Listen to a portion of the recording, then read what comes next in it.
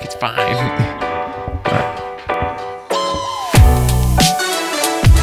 Boom. All right. Office hours number 2. Thanks for joining us. Welcome Nick, back. This, I don't know how else to describe it other than that it was thick. It was very dense. Yeah. Very. A lot of stuff that we talked about in this one. A lot of things that people are potentially going to have some controversial opinions on, which is fine, right? We have to have these conversations. Mm-hmm. But definitely for me, and I'm sure for you too, work in progress on understanding this stuff and feeling well informed. Yes. And I think we'll tie this back to this is the reason why we're having people who are mainly experts in their field talk about these topics, because we really want to be informed and learn a lot more about it. But yeah, we're just going to share our opinions, our kind of comments about what we thought was interesting, but by no means are our opinions super informed.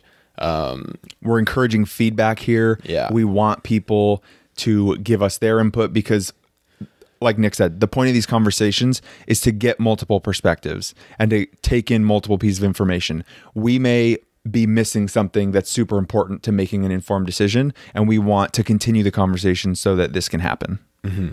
Yeah, and to start this out, I think that I want to emphasize that this interview with Dr. Cloward was super cool, I think, because while he really shared his opinion and which side he's on, he took an approach that was step by step in explaining why his opinion is this way. Yeah. And so even if you disagree, like, I think that it's something that you need to be able to respect. For sure. I think that, like you're saying, he is well educated on this. He's well read on this. So he's come to a place where his opinion is well informed. Mm-hmm. And I do also think that he had a really good, he was also very open to the opposing ideas that may be confronting his opinion. Mm-hmm. And I think that is important, but obviously he's kind of come to the conclusion where he's at also. So like having the respectful, like, he is where he is, but like, let's talk about it. I think that's kind of the approach he took too. Yeah. Which is super valuable. It's the whole reason why we're doing this. Yep. So yeah, I'm curious, what is on your mind after we did that interview? Yeah, I think the thing that I've been working through the most is things that I'm not fully certain that I agree with. I'm trying to just like really sit with, like, am I 100% all in with what he was saying on X, Y, or Z topic? Or do I feel like maybe this needs some more analysis? One of the things right off the top is the idea of capitalism. Mm-hmm. I don't know where I stand, because on one hand, to get to where we are now as a society, we definitely needed capitalism and the progress that comes from capitalism. But on the other hand, I am so in favor of not, like, inflating the 1% even further at the sacrifice of making a greater income gap or whatever it is, and having all these homeless people. I don't think that's a good thing either. Mm-hmm. So I don't know where I stand. There's a lot of benefits to capitalism, but obviously there are some people who get negatively impacted by that, and that needs to be addressed too. So that was one thing that jumped out at me for sure. Anything on your mind, or do you want to dive into that? I think that that's a good thing to think about. Like finding a balance between social programs mm-hmm. and then also a capitalistic society. But like, I think this all comes back to kind of what he was explaining is, like, why are we having these social programs? Like, what is the reason behind it? And he mm-hmm. kind of points towards that, like, economic disparity as to why we need to put these social programs in place. Right. But they're going to stay in place with this huge gap between the rich and the poor. So yeah, I don't know. I'm kind of at a loss too with this. Like, I think there needs to be a balance, because I do think there are benefits to capitalism, and then there are huge benefits to social programs, mm-hmm. Like education. Yep. So like, I think healthcare is something that everybody should have. That's a quality of life and like a part of being a human being should be that if you're sick, you should be able to get care. I think that's super important too, you know? Yeah. And this goes back to his statement about if you want to understand what a society values, look at what they spend their money on. Right. And like the overwhelming amount of our budget is towards military. And while I think defense is something that is very important, I don't know the details enough to say like this needs to be cut this way so that these other programs can be budgeted. But I do think it is pretty sad to think about how education only gets around 1% of the budget. Right. I looked online and I found that there were numbers saying like 59.9 billion or like 64 billion of like a $4.4 trillion budget. And it's like, what? Yeah. How can we really value knowledge, education, and advancement if we're not putting the right amount of funds into something that is so critical to our being? Yeah. I mean, even just like relating it back to like the pandemic right now, right? Like not only are schools so important because kids are getting educated, but like they're a massive contributor to a functioning society. Like workplaces are taking a hit because people have to take care of their kids because schools are closed, right? So there's so many factors that go into like why school and education is so important. And it goes like so deep into the way we function as a society. But yeah, I mean, we definitely need to reprioritize education in this country because I mean, it's just, I don't know what to say other than like what we have to be an educated society. We have to be in all aspects. Yeah. We have like, that's how we're going to progress and grow and develop and make things better is if we continue to educate ourselves and put ourselves in a position to learn things that are important and need to be taught. So I agree. I think, you know, to go from 1% to 2%, which like, obviously we're talking about big numbers here. So, you know, to go to 2% of the national budget would be like a ton of money, but it feels like it would be a small price to pay on other programs to really make a statement that we're caring about the education in this country.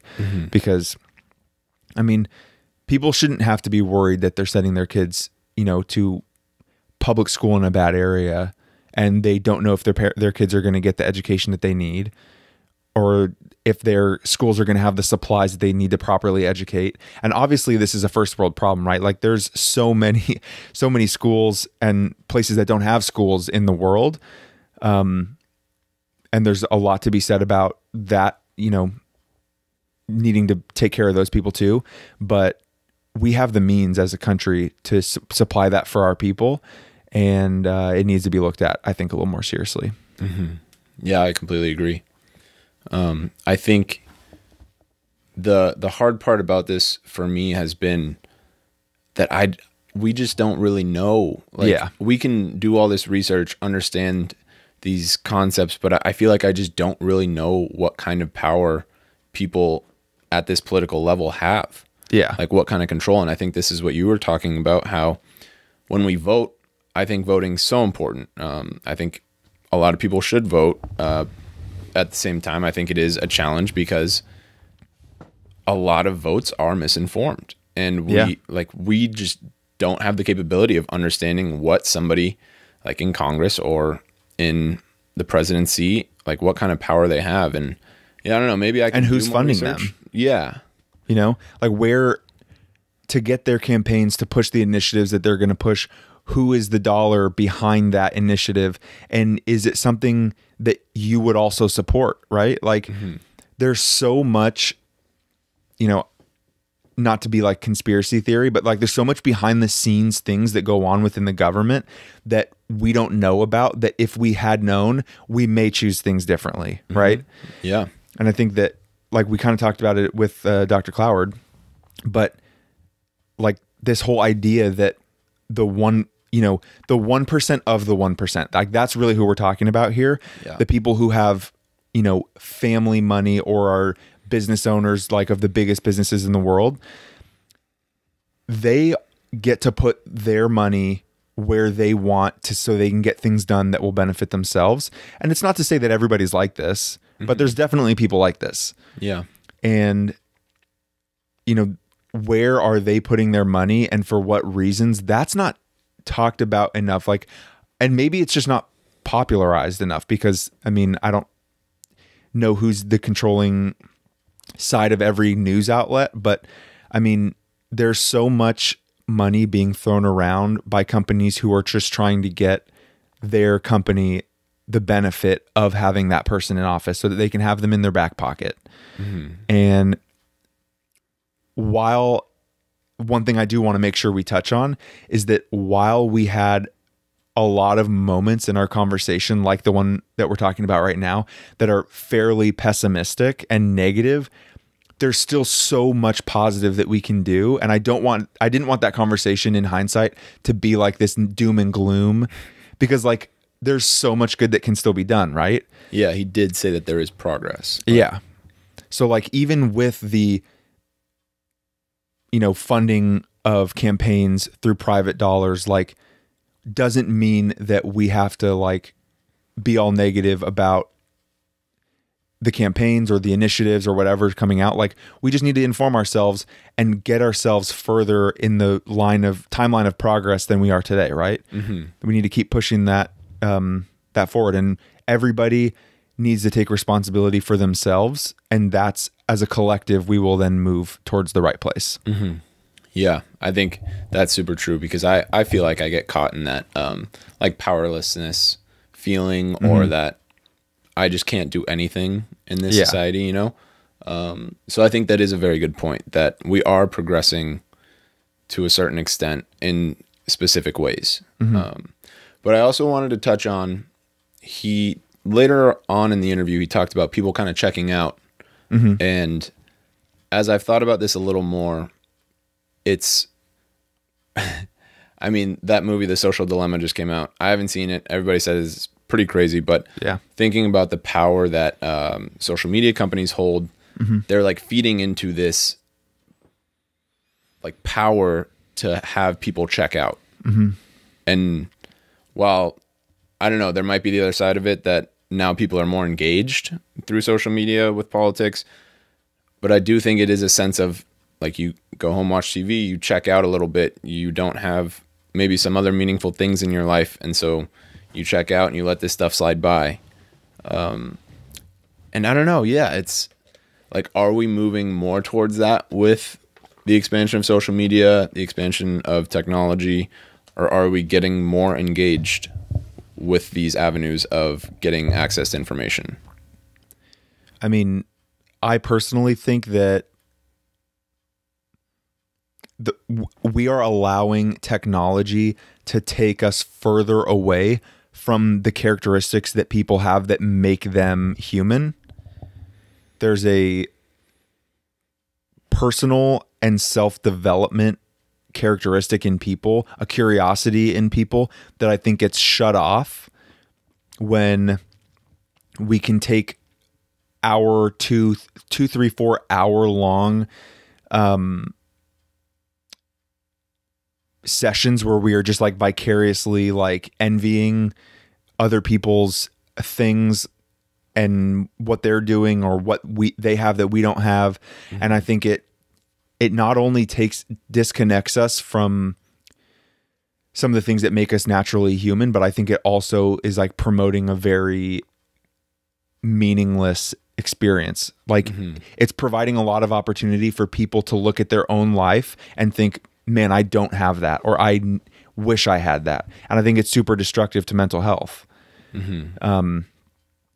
So yeah, I mean, I personally do not think that social media has taken on the right place in society. But again, to go like glass half full on the other side of this, like there's a ton of benefit that can come from social media if we're equipped to handle it. I think that's the big thing. And we're just not equipped to handle it. We haven't gotten to the point where like people need to talk about this.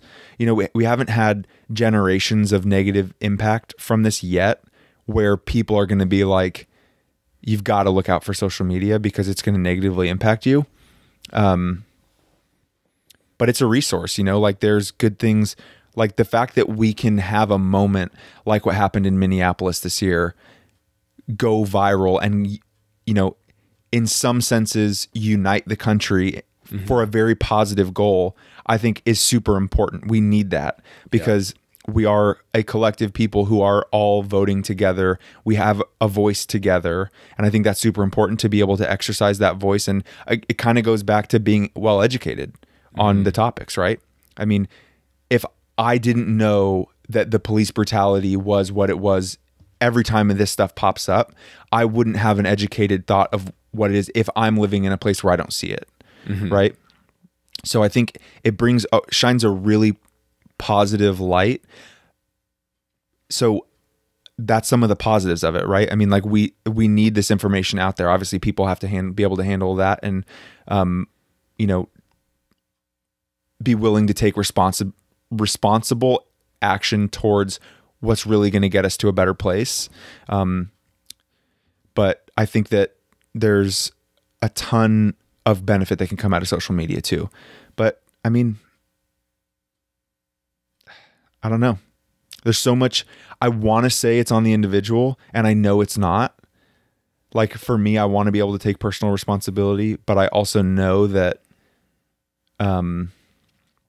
maybe that's just me speaking as somebody who's lived through my own lens, and other people haven't lived through my lens, so they are in the position where they need help. So maybe it can't be on them because they're not in a position where that's something that they can do. I think as I'm even just like going through all these different pieces of this, it brings me back to like the whole conversation is just so nuanced. As we get into the politics of it, into like the social justice of it, the personal responsibility of it, there's so much nuance in this that I just bring it back to like people have to educate themselves and like work on themselves to like get there. And they need people who are willing to help them work on themselves, as I think is important too. Yeah. I mean, like listening to you and hearing what you were just saying and hearing you kind of go back and forth speaks to that nuance and speaks to that complexity. Yeah. Because I've been trying to think about like how I want to respond to this and approach this too. And yeah, it's easy for me to say, well, maybe I should just detach from this and focus on myself. And to an extent, I think there's a benefit in that and just really having your own mental space. Yeah. But at the same time, like the system's not working against me. So how can I speak to that? Like I come from a place of privilege. And so it's easy for me to say that when, if I was somebody who was being oppressed by a system, I can't just detach that easily. It's not that simple. Right. So there's so much to this, to how it affects so many different types of people. And I think if we were to tie it back into what we talked about in our first office hours, was that we have to be empathetic to people. In general, yes. Empathy is like so crucial. And I think choosing the proper time and place to express empathy is something it's going to be crucial, right? Like we need each other to get to the place that we're trying to go as a society. We need people who are willing to step up and do the right thing. We need people who are willing to speak. We need people who are out there willing to educate. And we can't judge people for where they're coming from. We have to try and meet people where they are and like help bring up collectively like positivity and what we're trying to do. Because at the end of the day, we all just want to live. Like, I don't know that there's anybody who wouldn't say, like, do you want to be happy? Do you want to live in a society where you can be happy? I think we all want that. So how can we get there together?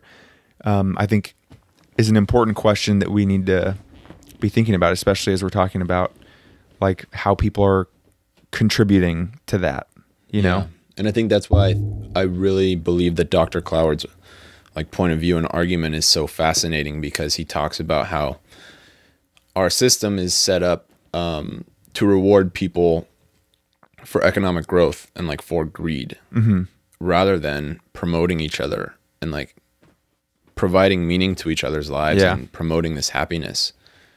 And that's something that's just been on my mind. It's like we can do it on an individual basis, but when there is this power difference that's affecting us, or kind of affecting people's lives and really reaching a meaningful life or promoting happiness universally, then like how do we approach that and what do we do about it? So yeah, I really value his point of view. Like you said, I don't know if I agree with everything, but I am also not as informed as him, so I can't really comment on that. But I also think that the point that he was talking about, how history moves slowly, and I think he was speaking to a general like homeostasis that like our lives have, and that history stays on. Like it stays on this baseline and it gradually goes somewhere. And you could see how he mentioned people like MLK, Malcolm X. We talked about Harvey Milk. These people get shot down when they try to speak up and move history faster. And that's so interesting to think about because there is like this steady line.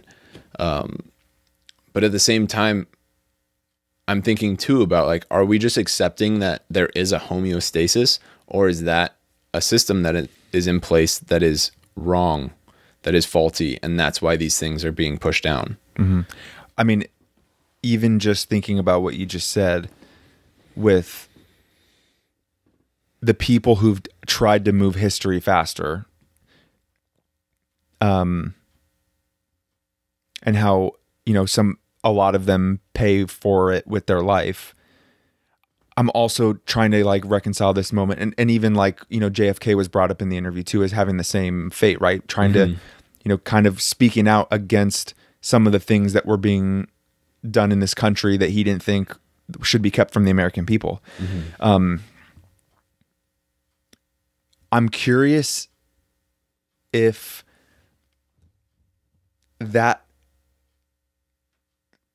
the death of those individuals, maybe that is the moment where they are able to push history faster. And like their goal while they're living is to move history forward, but only through their death are they actually able to prove everything that they've set out to prove. And that's when the shift happens. It's an interesting... That's a good point. It's a very interesting point. I mean, because as unfortunate as it is, you know, those people we talk about those people for a reason, because they have had such, you know, like you said, Martin Luther King, Malcolm X, JFK, they were all doing something positive in the world. They were all pushing for something better for the human race. And we talk about them oftentimes because they have been killed. You know, that is a huge part of their story that keeps them in our textbooks in school, right? So it's just interesting to think of that, you know, that thought-provoking question that he kind of brought up, where these people pay for with their life when they try and move history too fast, but maybe that is the ultimate forward motion of history. No, I think I think it's important to look at that side too. But it's kind of hard to sit with at the same time. Yeah, it is. Like all these people are just pushing for good. And it shouldn't be how it is. No. Right? But restate your original question, because I just couldn't get that thought out of my mind as we were talking about. No, I think that you hit on it. I think that I kind of explained it in just that Dr. Cloward spoke to a general homeostasis in how history moves. And you were hitting on that, like while there might be a homeostasis, I think that can get pushed faster based on these events that happened. Yeah. But I don't know. Yeah. There's just so much to this. And I think, like, due to the present climate of what politics are today, like, it's so important to keep this conversation going. And I hope that people can be more involved, be better informed. I think it is, I think that's the part I'm struggling too, is this piece about being informed, because it's hard. And it's like, what are we supposed to listen to? What are we supposed to trust, really? What is the information that we should care about most? Because there's so much out there, and people have their own lives. Like, what really should we be trying to do with our time? It's a lot, because we can't just discount that people have families, people have jobs, people have school. People have lived experiences that inform their decisions in a way that you and I will never understand. Yeah. You know? So like, how can we ever feel like we've got the full picture on what to understand? Yeah. What is an informed opinion? Yeah. Right. Oh man. It's crazy. It's a lot.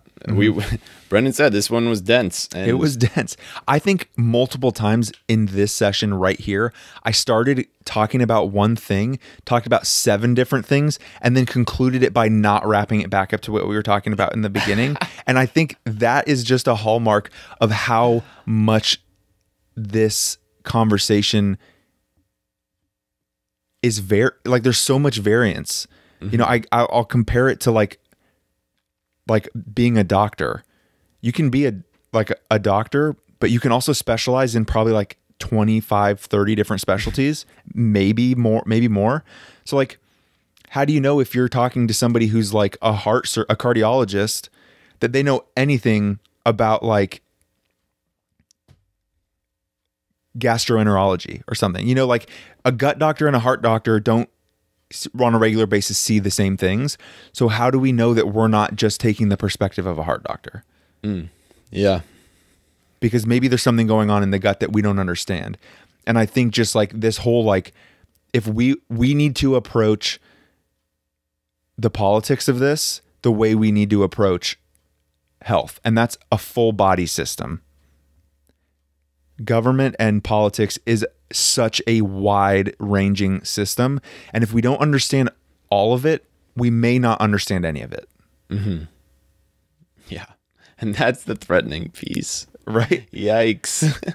Maybe we just don't understand. I think that's probably what it is. Probably. It's a little misinformed, but you know, I think these are like good thoughts and good things to talk about. And I also wanted to add that, so I did take one of Dr. Cloward's political science classes like 6 years ago or so. But while he comes on with all these his opinions, like he definitely shared his opinions throughout this interview, his class I really valued because he really has a thorough discussion about these topics with his students. He doesn't force any opinions on any student. He presents these ideas, might share his opinion, but he's not pushing on anybody what he wants them to believe. And I think that that's why I really enjoyed hearing his voice, because it was something that just came from a place to where I could tell that was very educated. He thought a lot about this. I could tell that he cares a lot about it. And so we were just hopeful that what he talked about could be helpful to our listeners and helpful to all of you, and maybe spark up some conversation, spark up some thought. Like we said, it might feel pessimistic at times, but I think it's good to be real with a lot of things. And this is kind of just the reality of what's going on today. And the less informed we are, there might be a bigger divide that continues to happen. So I'm going to take it upon myself to really try to be more informed. And it's challenging and it's pretty daunting. But at the core, I think what you touched on earlier is just this piece about empathy. Really being willing to hear people out, listen to others' opinions, understand, try your best to understand where other people are coming from, is just going to be at the core of really trying to connect with others and really building our society so that we support each other. Yeah. So let's keep practicing empathy. Yeah. Seriously, I'm down. All right. Oh man. Well, this is Office Hours episode 2. We broke down a lot of different things. We would love to hear some of your opinions, some of your thoughts about a lot of this information, because it, like we said, it's so dense. there are so many different ways to go about this, ways to approach this, ways to think about this. And yeah, it's so much. It is. It's crazy. And, hopefully everybody else can take us something out of this interview that we did and maybe, educate themselves on one thing that they hadn't thought of before. And then, maybe, I think at the end of the day, we just want people to maybe put down some of their ideologies on some of this stuff and just really listen, like you said, and like come to a complete informed decision, because that's what we need to do in order to maintain a high functioning society. Mm-hmm. Agreed. So. Well, thanks for stopping by. Stay tuned for our next episode of a new interview next week. And we look forward to doing another office hours the week after that. We'll be back. All right. Thanks.